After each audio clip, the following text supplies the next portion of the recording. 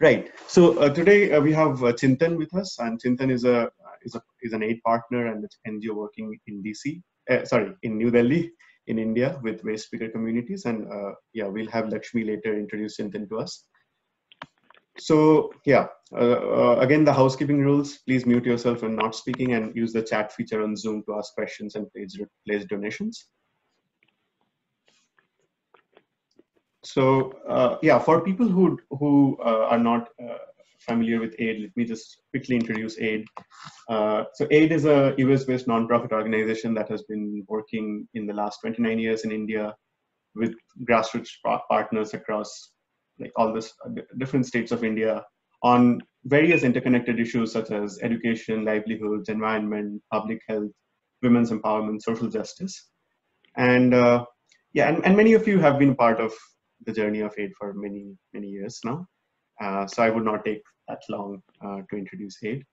But so as you all know, that we have an unprecedented crisis in the form of COVID-19 pandemic and the lockdown in India, and AID has started their COVID relief efforts like right as soon even before the lockdown was started, and now we have been working with 30 partners across 18 states of India.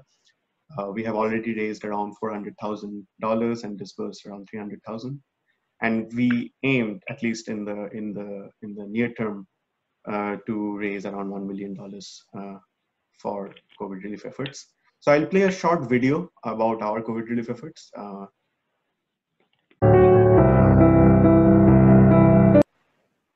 I'll disable the audio of the video, audio in the video to so that I can speak on the thing. Yeah, so like I said, we have been working with 30 partners in 18 states, and our main efforts have been to mitigate the unprecedented hunger crisis that has been rampant in India over the 3 phases of lockdown now. And we have reached food to more than 130,000 people across India, including migrant workers stranded in the cities, as well as like marginalized communities in villages of Jharkhand, West Bengal, Maharashtra, and 18 states in India. We have also been working with partners to distribute personal protective equipments to doctors and primary healthcare centers, and to communities who are at the front lines, like Safai Senas and sanitation workers. Yeah, so like I said, that we have started this COVID Relief Fund, but the need on the ground is much larger than what we have done till now and what we even plan to do in the near term. So I would really urge you to look at our efforts, and if you're able to consider donating to our efforts. So before I go into before I hand it over to Lakshmi to introduce Chintan, I wanted to take you on a tour about our COVID relief efforts. And for that, you can I urge you to go to the AID website. So if you click on COVID-19, you'll see the details of our COVID relief efforts, and all the latest information will be there. And we have all the different states where we are working. And if you click on any of the states, you will find the stories about the work of our partners. So for example, in Delhi, you would find the story about Chintan, who we are supporting, and all the different states, the partners we are working with. So you can take a tour across India to learn about our COVID relief efforts. And you'll also find details about our support, including the amount of support, how we are supporting doctors and primary healthcare centers with protective equipments. And we also are keeping tabs on the state-wise daily tests and deaths across India.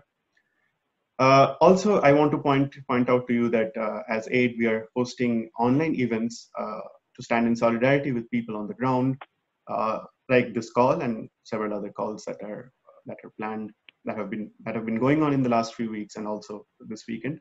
So you can find all the details of our events by going to our events on the AID India website.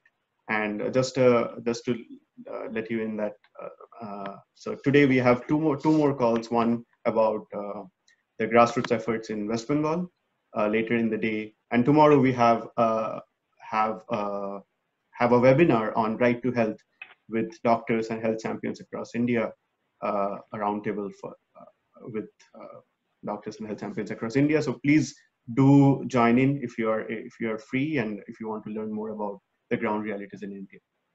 So with that, yeah, I'll just keep this on while I invite Lakshmi Gorepati to introduce Chintan and Ira, who will be our speaker today.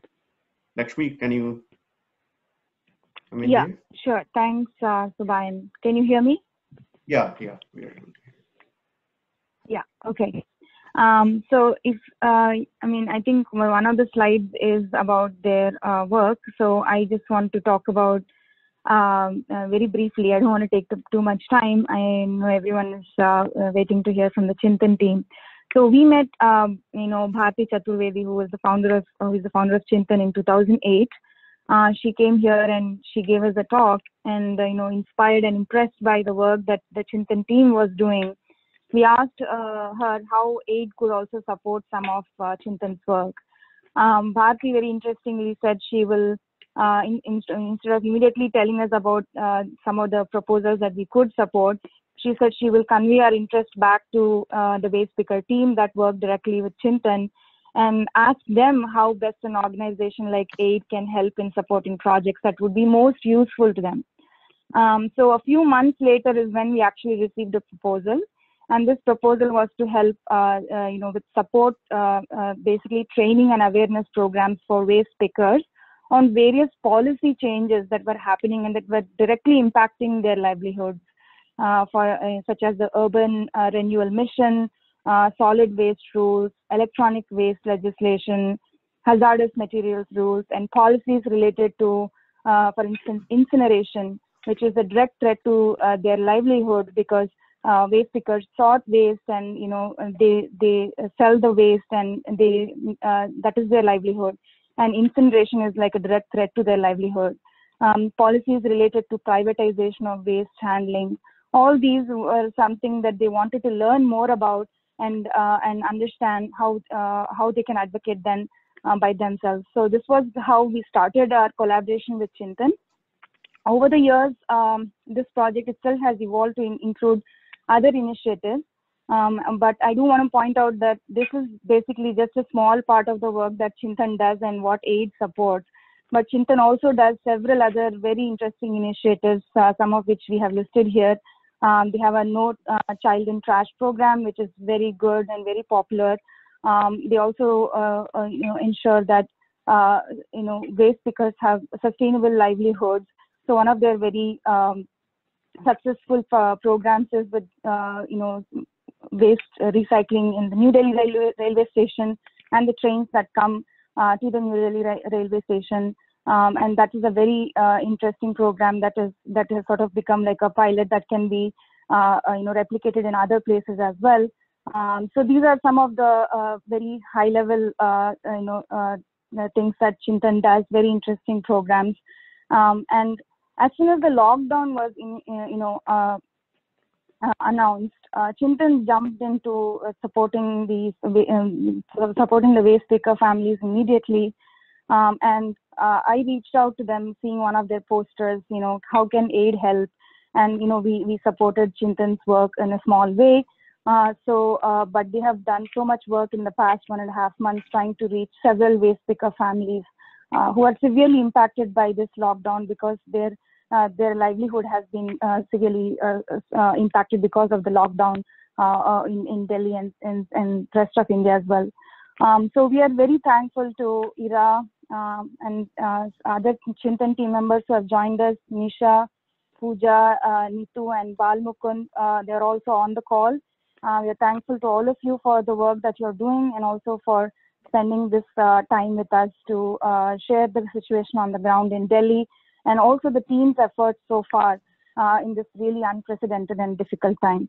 So thank you all of you, and with that I want to pass on to Ira and team to share their experiences so far.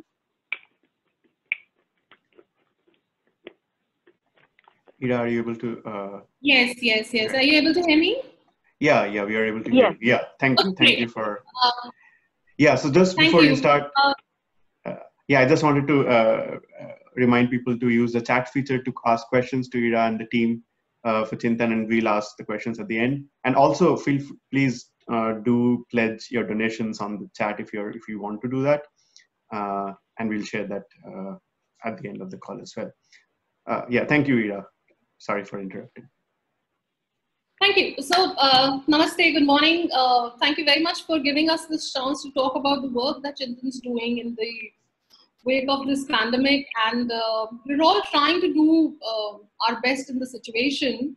But let me just give you a basic timeline. We all know when the lockdown started, but if you look a little before that, the first case in India was reported end of January, which was, I think, 30th of January. And Feb saw number of restrictions come in place. And by the time March had started, and we were in office till about 2 days after Holi, and we'd already seen people thin out from public transports. Can you go back to the first slide, please? So a lot of our colleagues, we've started working from home. A lot of restrictions were already in place. In fact, India had declared COVID-19 as a crisis on 13th of March. So lockdown did come as a surprise, but as an aftermath, what happened was something which we were not prepared for. So while this happened, a lot of road transport was hit because of the lockdown. Essential items all of a sudden started to disappear. Staples were not available. Ration disappeared. And just to put things in perspective of how difficult situation was, can you go to the next slide, please? Yeah.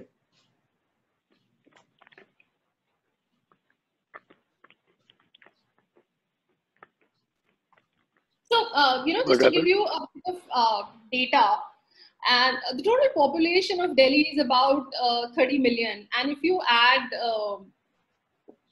NCR, that's another 16 million. So we are looking at a population of about 46 million people. That's a couple of million more than the total population of Canada. So that's the size of, that's the amount of people who live in Delhi NCR. And Delhi itself has about 200,000 plus waste pickers in the city. And almost 65 to 70% of them are people who do doorstep collection, pick up waste from municipal dumps, pick up waste from the roadside. So, when the lockdown was announced, panic spread, a lot of areas in the city stopped waste pickers from coming in their localities. So typically what happens is a waste picker would earn his living by retrieving material of any value, which could be paper, plastic, glass, metal, out of the waste that he collects, and then storing it and selling it to further up the value chain. Now with this happening, when the waste pickers were stopped from coming into a lot of RWAs, a lot of residential areas, they had no way of making a living. Of course, on the other hand, supplies were already dwindling. There's no way to make money now. And these are not people who have bank accounts or savings, FDs, stock options. They don't even have the option of, let's say, working from home on these things. So, that's one side of the problem. Even on a good month, a waste picker would make something around 8,000 to 10,000 rupees in a month, which is basically loosely translated to about $110 to $130 in a month. So with that, of course, if you're not making money on one hand and things are getting expensive, a lot of people were hoarding material at that point in time. So that's the background to the work that we started. That's the time when we started our fundraising campaign. So we were doing multiple things. Can you go to the next slide, please? We were doing multiple things already. One was, as Lakshmi mentioned, the education program, No Child in Trash, that we have. And this is early March, before the restrictions came in place. We run about 23 learning centers in 19 areas of Delhi. All of these are in base speaker communities, and these are children from these communities. So these kids were already talking to members of community on why hand washing is important, why is it important to wear masks, why is it important to cover your face, those kind of things. So we were already doing that work. Next slide, please.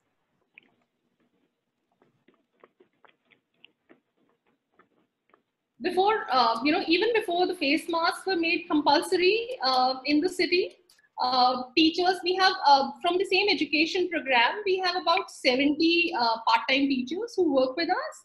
And they pooled in resources, whatever they had at home, including bed sheets to material, old dress material, what they could get from their neighbors. And they made about almost close to 5,000 masks, which they gave out to people in their own communities, because masks were again not available, or what was available was extremely expensive at that time. Can you go to the next one, please? But what was happening was, as as the background to this was that food was not available. There was a problem in buying. There was no money with people, and what do? So our team had put together, and we had just started our fundraising campaign, honestly, so we didn't have the resources to buy ration for everyone. So our team, and including everyone who's on the call, Nisha, Balmukund, Neetu, we guys all pooled in our resources, and we were looking at people who were supporting with the cooked meal. So over a period of 3 weeks, our team had ensured that almost 2,600 meals per day were reaching members of community in 9 different areas. Next, please. And this is actually part of the distribution team. Despite all the restrictions that were in place, despite all the difficulties that we were facing, people were not willing to get out of their houses. And these are the people who actually were out distributing material in very densely populated communities every day. In fact, one of our team members, unfortunately, is also down with COVID. He's still being treated, but we're still working in the field. So can you go to the next one, please? So this is just to show you a spread of the area that we've worked in. And as you can see, we've reached out to almost every part of Delhi. Our work was not restricted to one geography. We've covered almost 29 different areas, which are spread from south to east to west to north. Next, please. And from the time that we have started, so this is just to give you an idea of what we were dealing with. Can you go to the next one? Yeah. So this is just to give you an idea of the kind of queues that we were facing, the number of people who were trying to reach out to. And if you look at the right-hand side picture, the corner of the right-hand side picture, on the background, that's the Bhalaswa landfill. So these people don't live next to the landfill, they're actually living on the landfill. That's a team, if you look at the image below, that's a team trying to put together the kits for distribution. That's some of the distribution effort that we did. Next, please. So far, from the time we had started, we had a number of people who have given us, who have provided us with resources to make this possible. If you see a lot of Fanta and Sprite in this picture, please don't be shocked, because that was given to us by Coca-Cola Beverages, which is also a partner for us. So other than the monetary compensation that they did, they also gave us some beverages to distribute. And so far we've distributed about 2,000 kits, actually over 2,000, because the distribution is still happening. And between yesterday and today, we've done almost 400 more kits. So far we've reached out to 14,000 individuals, which may sound like a small number, but given the circumstances and given the problems that we had to face, right from getting movement passes to actually procuring the material, because everyone was hoarding, we were treated as black marketeers by a lot of them. So on and so forth, we've managed to reach out to 2,000 more people, 2,000 people as of right now. Can you go to the next one, please? This is one of the stories that we recently discovered. This is a girl called Bubbly. She's, I think, 22 years old.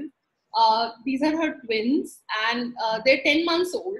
So when our team met her, she was feeding her kids sugar solution for the last 3 days because they'd run out of food, and they had nothing to feed even the kids.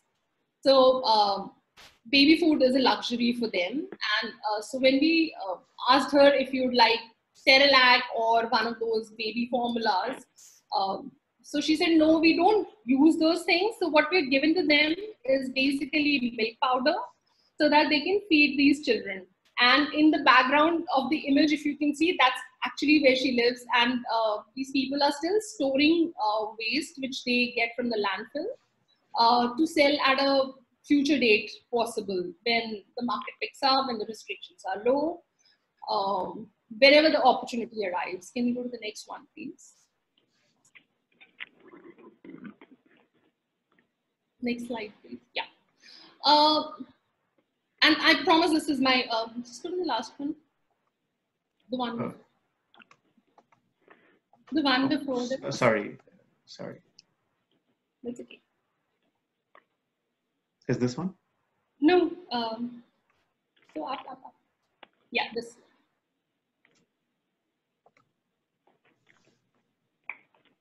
The one after this.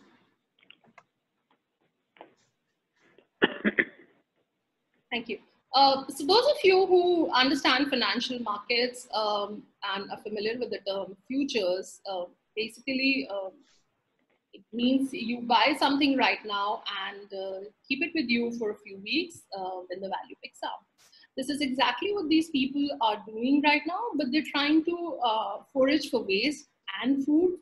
So whatever they can get out of this dump, they will store it for weeks, and when the markets open, they will try and sell it to junk dealers and dealers who are in and around their locality. So this is how bad the situation is.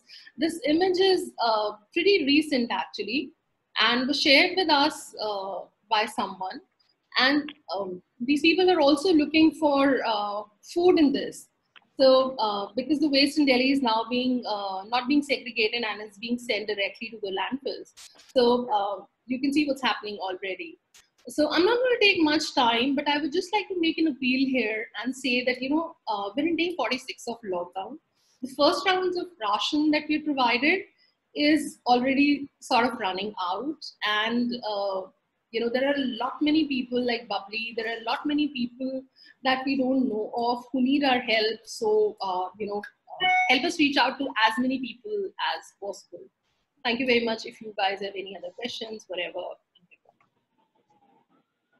Thank you so much, Ira. Yeah, before we go on to questions, I would like to invite Arvinda to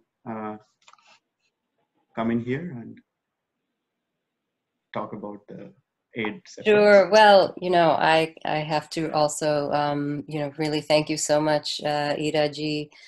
I believe Nisha, Pooja, and Balmukund also have joined the call, perhaps to answer questions or simply to share some time with us in the midst of this hectic time. I mean, sometimes it's enough to make you dizzy just reading the news from afar. And, you know, in the midst of all of this, something that is immensely reassuring to us is to know that an organization like Chintan is there and that we can directly support your work. And it's really a relief to us to know that even though we're not there in person, we can strengthen the hands of people like you who are there.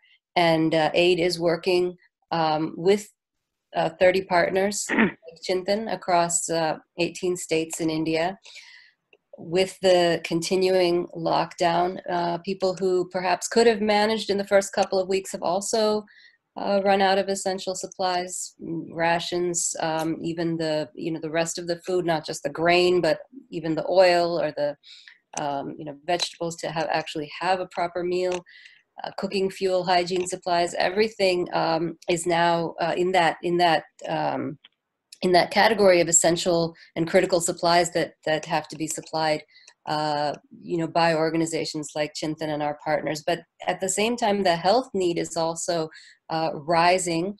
Aid is also providing protective equipment to frontline workers, including health workers, Anganwadi workers, sanitation, and the higher grade masks for the actual medical workers involved in areas where the COVID cases are on the rise. We are also trying to mobilize support for families who are affected by COVID-19. And so you can see some of the estimates that our partners have given us as to what it would take to support people to meet these various needs. So I'd like to put these fundraising numbers before you. I know many of you on this call have been supporting aid regularly, have supported at least once during this time of crisis. But if you are in a position to do so, I would really appeal to people today. If you are in a position to contribute today, we give you our pledge that we will ensure that essential supplies and health support will reach people in need at the last mile. So as Subhayan said, if you can make a pledge in the chat window, we'll be tallying that and announcing the total that we reach by the end of this call. We'll also be taking some questions as we go along. I see a couple of questions are already there in the chat window. So, and I know that we have a special message from a gentleman from one of the communities engaged in waste picking. So Subhayan, would you please give us a chance? And before that, I also have to say that anybody, oh my goodness, I have to appreciate Madhu Ramachandran, who has just pledged $500 to start off our pledge drive today. That is a very good start, and I would like to give everybody an additional incentive for pledging today. Today is the birthday of a very special aid volunteer who has been moderating this call, Subhayan, at the University of Maryland. We don't know how old he is today, but he's a little older than he was yesterday. So I hope all of you will join us in wishing a happy birthday to Subhayan and putting your pledge behind those birthday wishes. All right, Subhayan, let's have a message from Delhi. Thank you so much, Aravinda. 1 second. Sound, yeah. So, Subhayan?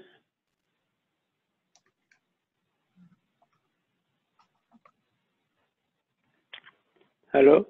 Subhayan, Professor Bhagat is asking you something. Yeah, I'm trying to play the audio, Professor Bhagat. Yes.